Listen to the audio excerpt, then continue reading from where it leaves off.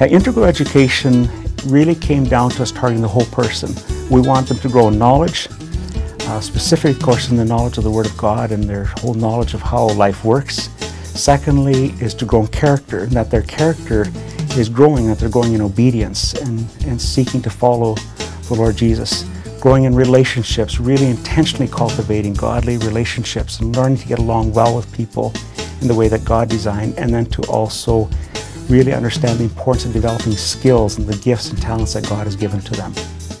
Knowing the Bible is so important to me because it's where I go to when I need answers, when I'm scared, when I'm anxious. I've grown in my knowledge of the Bible just by understanding the broad picture of the story of God, and starting at the very beginning and looking all the way to Jesus and how it all connects. Before coming, I had not a clue what the Old Testament was there for.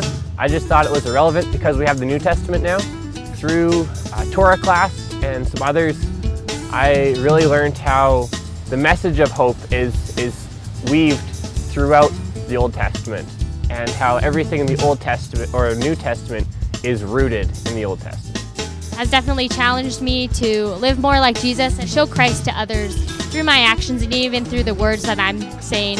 A characteristic that I've seen myself grow through in the past 3 years that I've been here is definitely gentleness, and how I can proclaim the gospel and share the gospel with people. Yeah, the community of Millar is just a really big part of helping you grow closer to God. People are accepting of who you are and where you come from, but you're also challenged daily within classes and mentoring and in your halls and just in different relationships with growing closer to God. I've seen incredible growth in other people and in myself through roommate relationships or hall relationships or on sports teams. In first year Essentials of Discipleship, Mr. Rutan talked a lot about work and how God created work, and work is good. It's not just about what you do, it's about how you do it. I had the completely wrong attitude, and I was going at it from how much I could gain from it and how important I was, instead of seeing how my gifts that God has given me, how I could use those to benefit other people.